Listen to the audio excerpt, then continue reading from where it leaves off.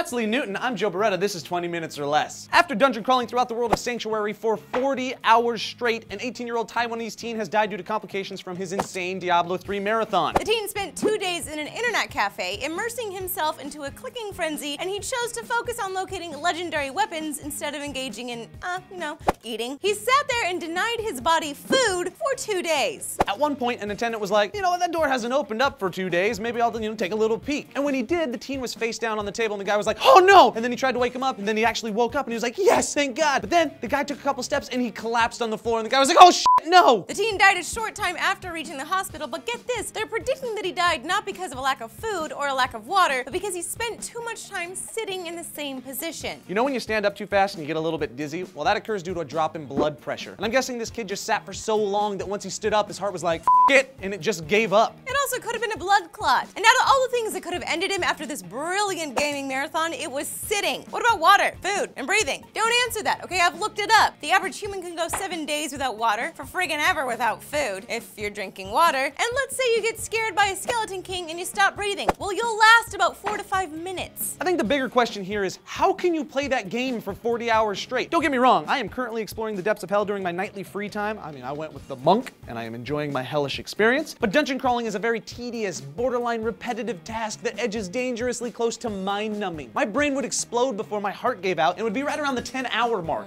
Go outside and kick a ball or something, seriously. It's way more fun than you'd ever imagine. You put it down and you kick it. Yeah, balls are fun. Yeah. People should play with them more because this isn't the first game-related death to occur in recent times. It's actually the second death in Taiwan after another dude played League of Legends for 23 hours straight, and a man in Beijing left the mortal coil after playing an online game for 3 days straight. Everything in moderation, people. Everything in moderation. Everything in moderation. Seriously, as weird as it is to say, video game addiction is a thing. So much so that Xbox even has a healthy gaming guide covering proper gaming position, the dangers of repetitive motions like clicking over and over again, and the importance of gaming intervals. You should give it a read, because I'm telling you to.